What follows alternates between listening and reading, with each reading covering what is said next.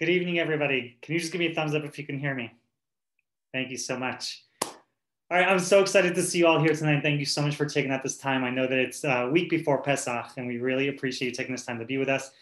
Before I actually jump in and dig into what we're going to do tonight, I just wanted to give a quick note, which is a disclaimer, which is you are going to be seeing a presentation tonight as part of this vision statement, and much of it has pictures of our students. Please note that many of these pictures are not from this year. Some of them are from this year, but some are not. So when you see pictures of students that do not have masks on, please know that those are not from this year. I just don't want anyone to get nervous. So Pesach is coming. It represents the birth of our nation, the unity of our people.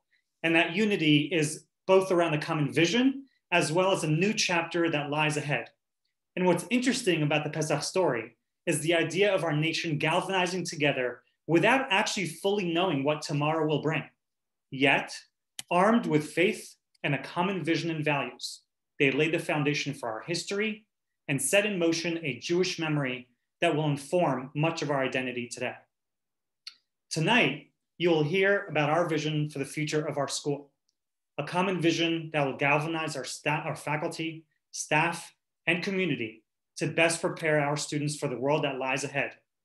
And although we don't actually know exactly what the world will look like in the future, we know that with a strong vision of a Berman education based on our Mesorah, history, and memory, we will equip our children with the values, identity, and the skills necessary to succeed in an evolving 21st century world. So no, this is not another meeting about COVID. It is not a Shuvah B'Shalvat town hall.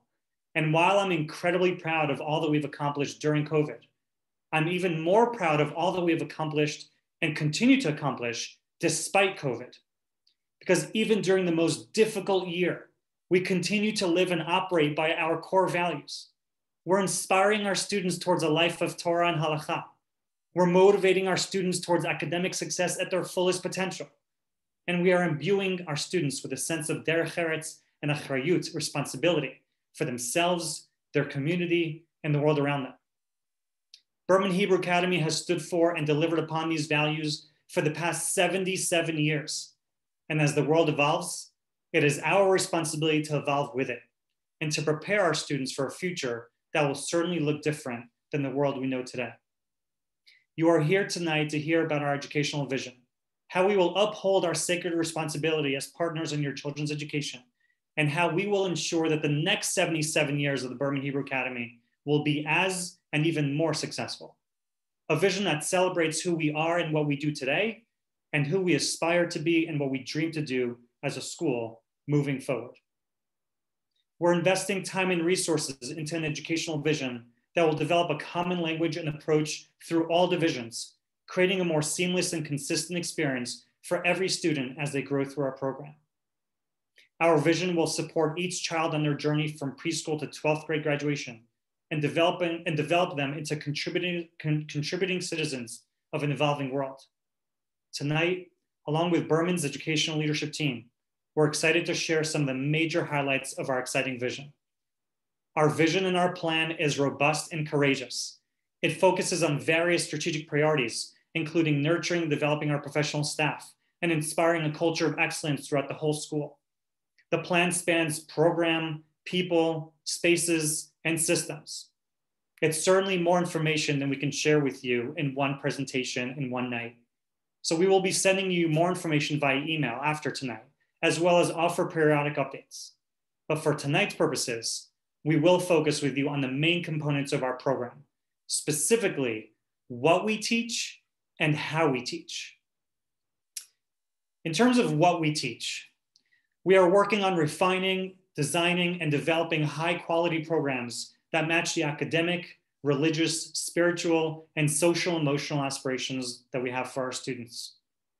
We're developing our tefillah curriculum and offerings to help students best develop their relationship with God. Our goal is to help students understand the history and mechanics of tefillah, the structure and language of tefillah, and to also feel inspired and connected to Hashem through the tefillot. We are further developing our Judaic studies programs to help students best connect to Torah, understand the relevance of Torah to the world around us, and to apply that Torah to our everyday lives. In short, we want to prepare our students to lead their lives as religiously committed Jews in the modern world. Therefore, we're discussing the addition of programs that would build on our current offerings and further teach our students midot and mitzvot in the preschool and lower school. And as they mature into middle and upper school, we're looking beyond the current curriculum of Gemara, Tanakh, and Ivrit, and we're planning to add Hashkafa, Halacha, and Musar to our Judaic program. As modern Orthodox Jews, we are also committed to the land and the state of Israel, its people, history, culture, and language. As such, we are enhancing our curriculum and assessments to ensure fluency and mastery of Ivrit. We are also discussing the addition of an explicit Israel curriculum that will culminate with an Israel advocacy program in the upper school before students graduate out into the world. When it comes to the STEM subjects, science, technology, engineering, and math, we have already begun offering engineering, coding, and AP computer science in middle and upper school, and we are reviewing and revising our math and science curricula throughout the entire school. And moving forward, we're committed to furthering our investments in STEM education. I'm excited to share that we've already engaged with a vendor to design and create makerspaces and an engineering lab, and entered into a partnership with Grow Torah, a program that will provide our students with environmental studies through a Torah lens. And furthermore, if you haven't checked your email yet this evening, please do, because I'm thrilled to share that we've hired a director of STEM education and innovation who will oversee the STEM spaces and curriculum, and also serve as our school-wide director of educational technology, helping to train faculty on best ways to integrate technology into the classrooms that would best meet the unique needs of our students. That announcement was emailed out earlier today, and I urge you to read all the way through it. As we prepare our students in this information age and tech revolution, it is also most critical that our students grow as critical readers and writers, skilled in synthesizing literature and information, and articulating their own ideas, opinions, and convictions. Therefore, we are engaged in Writers' Workshop to develop strong, consistent standards and rubrics for writing across the curriculum and across all divisions. To best prepare our students to navigate the world around them, we've also made investments in social emotional curriculum and advisory programs throughout the school, and we are developing an executive functioning program in the middle school. These are just some of the major curricular highlights, just some of them. We are reviewing, revising, and developing our curriculum in all academic areas, including the arts and health and fitness. But our identity as a school is not only based on the things we teach, but rather on our approach to teaching and learning, the how we teach. Our educational philosophy, backed by years of research in educational psychology, really focuses on how children learn best, how to tap into students' intrinsic motivation, and how to create a student experience where students are fully engaged. Most importantly, it's an approach that helps meet our mission of developing students that are lifelong learners, critical thinkers, equipped to actualize their fullest potential, and poised as future leaders and problem solvers of an evolving world. This educational framework is built on three main pillars: purpose, growth, and autonomy. This framework allows us to create consistent language and approaches to teaching throughout all of our classrooms. This means, although every teacher brings their own personality and flavor into their classroom, the approach to teaching and learning would be similar and familiar to students in every class through every division. I want to dive a little deeper to outline purpose, growth, and autonomy, and then invite our educational principals to share some examples of how each of these pillars would play out at age-appropriate levels at each division. So to begin, purpose. We must help our students understand the purpose behind their learning, the task or the goal.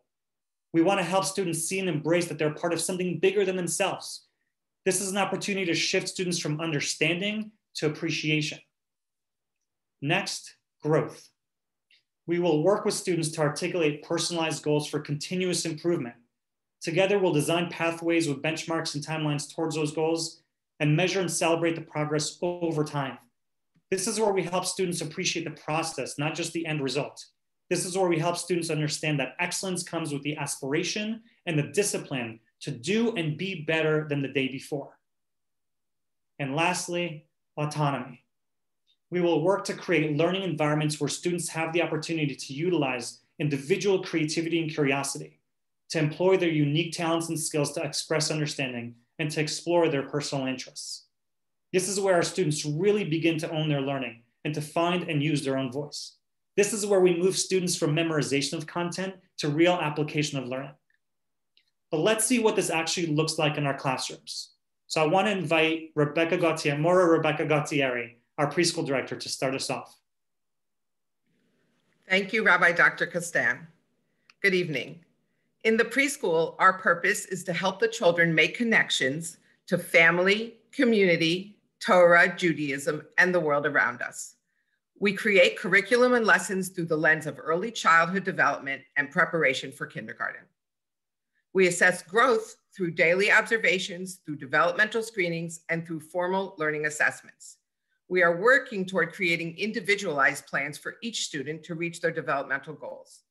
And because of the children's rapid growth at this age, we would also frequently update these individualized plans, making them dynamic and responsive to the evolving needs of each child. As far as autonomy, every experience is designed by teachers to provoke students' curiosity, to help the children construct their own understanding, and to lead them to share their learning with others. We adjust the lessons based on the students' responses to those experiences.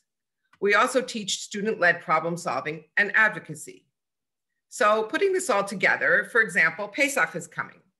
The purpose is hopefully obvious, as Pesach connects to family and to the Jewish people. Pesach, of course, also connects to Torah, especially for our children in our 3s and pre-K classes who learn about the Parsha every week and have already been learning the story of Shemot. So we began our Pesach learning by finding out what the children already knew about Pesach. We asked them questions directly, and we put out Pesach-related items that provoke the children's discussions and questions, and we keep revisiting what they know as we learn. We had a Seder experience last week. We chose to do that earlier in the learning rather than at the end, so we could see what resonated with the children. In a couple of our classes, we noticed that the children took a greater interest in the Seder plate than we might have anticipated. That's because they had a hand in making the charoset, peeling the eggs, and/or digging up maror from our preschool garden. They were constructing their own knowledge of what is on the Seder plate. So we're seeing their growth of knowledge, and we're also assessing their fine motor development. For example, we're looking to see how this young 3-year-old in the photo on the left is holding the knife, and if whether or not he's using his helper hand to anchor the apples he's cutting. He'll need those skills for writing later on. Under our social emotional curriculum, we have several tools and strategies to help children solve social dilemmas, either on their own or together. Early in the school year, the Morot facilitate using these strategies. Over time, we see the children using these tools by themselves, and eventually they can talk through a problem without looking at the visuals. And so you see another example of growing autonomy. And now here is Rachel Handloff, one of the principals of our lower school. Thank you, Rebecca. For purpose, in the lower school, we intentionally create a culture where students see themselves as learners and as little people who belong in our school, to our Jewish community, and to the world at large. We create lessons with clear connections to our lives, helping students draw context from learning and move from content learning to conceptual learning. For example, in Open Circle, our social emotional learning curriculum, we might discuss the concept of inviting a child to play. The discussion happens in the circle in the classroom, and then it is also implemented at recess time when children find ways to include their peers in play. Another thing that we proactively do to create a feeling of belonging in our school is the Big Berman family. As part of the Big Berman family, students from 3rd to 5th grade serve as bigs to their littles in kindergarten, 1st and 2nd grades. One of the most beautiful aspects of this program is that students stay paired over their time at Berman. Their relationship builds over the years until bigs graduate to middle school and littles become bigs to younger students. Our lower school celebrations emphasize and communicate purpose for our children. Why do I need to learn all of the letters of the alphabet? So that when I receive my Siddur, I can read it and speak to Hashem. What is the purpose of learning about geometry, and why does pi matter? During our Pi Day celebration, our students learned that math applies to everyday life. Math is part of our world and it matters. It is everywhere, from measuring pizza to the movement of a clock. I want to invite my co-principal, Susie Israel, to share with you information about growth and autonomy in the lower school. Hi, everybody. Thank you for being here. Thank you, Rachel. Growth is an essential part of our lower school curriculum, and it's also the bedrock of our Jewish faith. As Jews, we are on a journey of learning and growth that begins at birth and continues forever. One way that we foster growth in the lower school is the intentional culture we create where students feel safe to make mistakes and to learn from their mistakes. For example, in several of our classrooms, a teacher regularly asks permission from a student who has made a mistake to share his or her error with their peers. With permission, the teacher puts the mistake on the board, and the children work together to identify the error and to learn from it. In one particular classroom, the students together thanked the child who shared their mistake by saying, "Thank you for sharing your mistake. I learned something from it." Another example of this culture is when lower school teachers regularly offer kids an opportunity to retake an assessment and to reflect on what they have learned. This creates a safe space for children, which teaches them that mistakes and targeted effort are a path toward learning. It shows them that learning is a process. Further, we monitor growth over time through formal and informal observations, map and benchmarking assessments in reading, math, writing, Kriya, and more.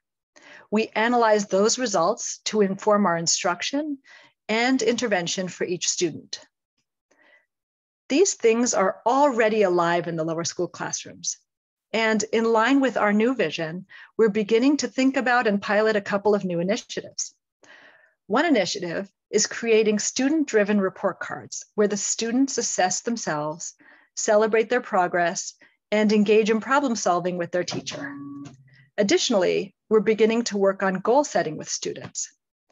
These initiatives will really allow the students to be active participants in their own growth. Of course, growth leads straight to autonomy, where we take students who are active participants in their growth and empower them into their own learning. Over the course of time in the lower school, our intention is to teach students to self-advocate for their academic and social emotional needs, and to help them develop strategies that they can employ in a variety of learning experiences. A few of many examples of autonomy in the lower school include presenting multiple strategies to solve a math problem and challenging students to select the one that best speaks to them in terms of solving the problem, or when learning a reading comprehension skill like author's purpose or making predictions, students are often offered 3 different types of articles to read, any of which can teach them that skill. Also, you may have seen choice tactics like homework tic-tac-toe boards, as well as many other avenues of learning through choice. When we are employing growth, purpose, and autonomy properly, it creates a beautiful circle of learning for our children and for our school. Our teachers model this learning by being learners themselves. And in this way, our school becomes a fractal model where everyone in our school is a student and every one of us is also a leader. I want to welcome Melanie Eisen, who's ready to speak about our middle school.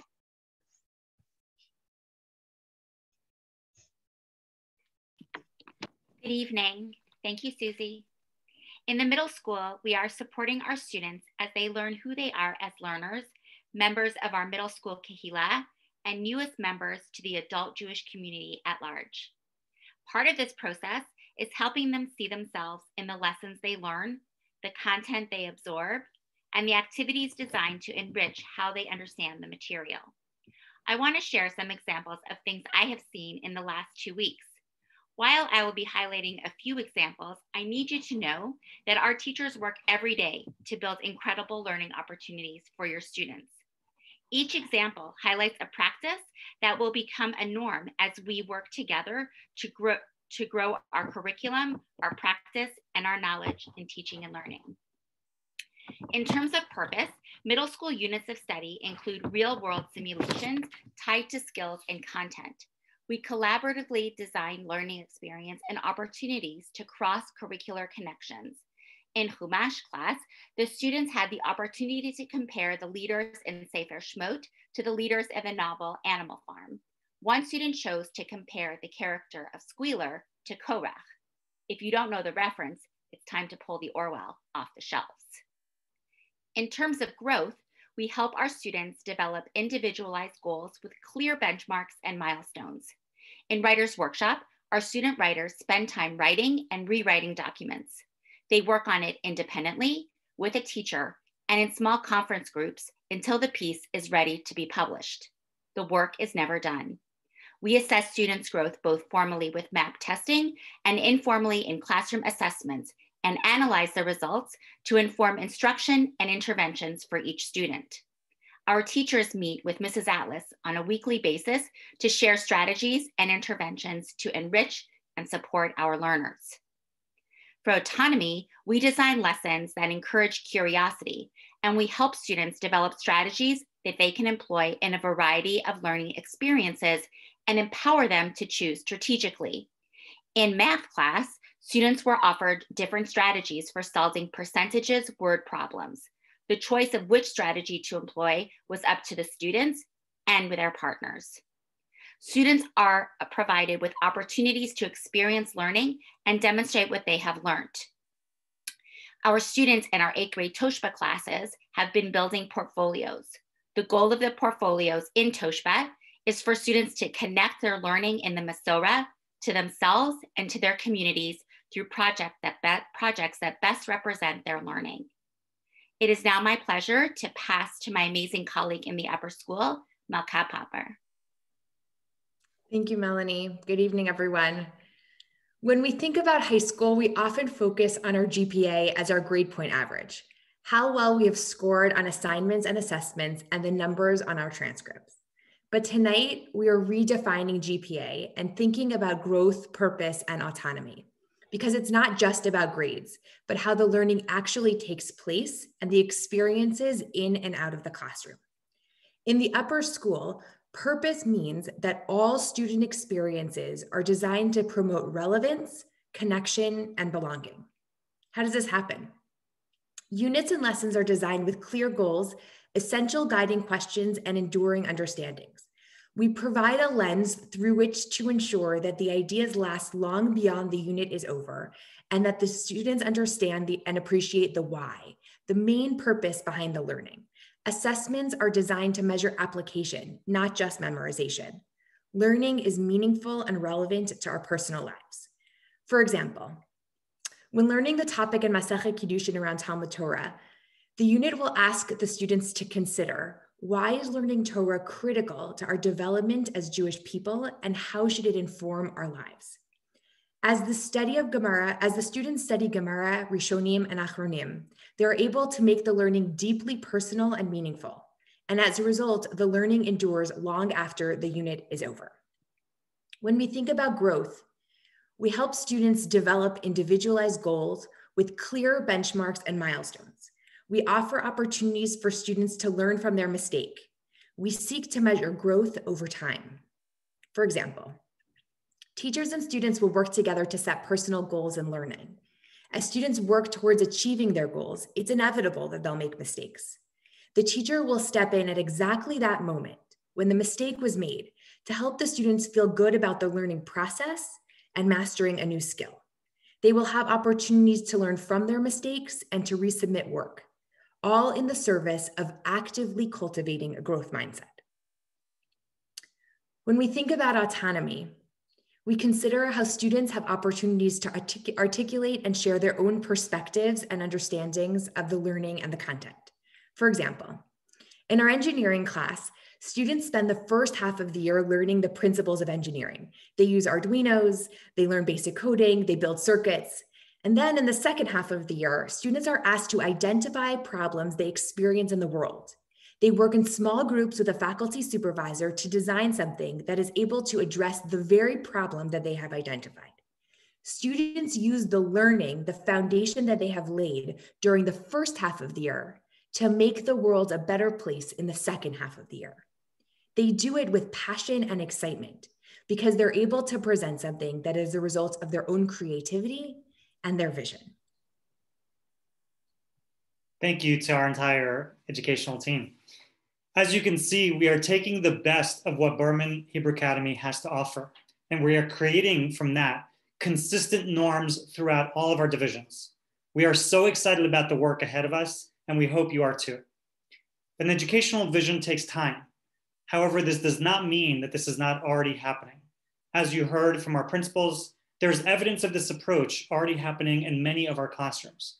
And we've already begun to take steps to build this vision with new curricula, programs, and offerings, as well as with clear, consistent, exciting culture of teaching and learning so that it exists in every single classroom, in every division. And beyond the program, as you'll see, hopefully, when you read through the vision document that we will send you, we look beyond the program, and the vision is also facilitated in terms of systems and spaces. We're refining and developing schedules, spaces, and systems that will best support and facilitate the success of this vision. We've already transformed and tweaked our schedules in the middle and upper school to maximize learning. We've already transformed our communication systems to enhance the way we partner with you and support you, our Berman families. And we've already begun to renovate many of our learning and community spaces with more very exciting capital improvements coming up in the next few months. So stay tuned on announcements about that. But the most important resource for the success of our entire vision is our people. We're thankful to our dedicated faculty that are passionate about meeting the unique needs of our students. And we're working to retain, develop, and attract highly qualified educational and administrative staff to best deliver on this vision. And I actually want to just give a shout out to our incoming middle school principal who's joining us tonight, Shira Lowenstein, who's already contributed so much to our conversations on this vision. And as we move forward with our vision, we will continue to share updates with you. As I shared earlier, we'll be emailing a copy of our complete vision, and I urge you to take a deeper look into our plans. But none of this would be possible without our Berman community. I want to thank our teachers and administrators for their hard work, resilience, and unparalleled commitment to our students. The enhancements we continue to make to our program are due to the dedication they have to their craft and to the children of our community. I want to thank you, the parents, for your unbelievable support. Your feedback through regular communications and more formal parent surveys has contributed directly to our work and has motivated us to keep working hard to meet the unique needs of our students. I want to thank the many focus groups who gave of their time during the development of the educational vision for our future. Your insight and input was invaluable, and it provided us with the compass to ensure that we are meeting the needs and wants of our community. I want to thank the community rabbis for their incredible religious and spiritual guidance for our entire community, and for their constant input as we continue to work together to develop the future leaders of our global Jewish nation. I want to thank the board of directors for providing us with the support systems to continue to build on a strong track record of success at Berman well into our future. Thank you so much for joining us this evening and for showing up every day to support our Berman community. Together, all rowing in the same direction with a clear vision for our future in terms of what we teach, in terms of how we teach. I know that we will successfully transmit our core values to our children and prepare them to change the world.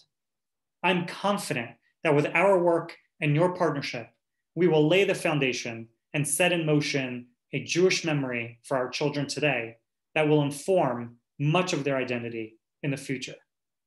Thank you so much for joining us, and I wish you all a Chag Kasher V'Sameach.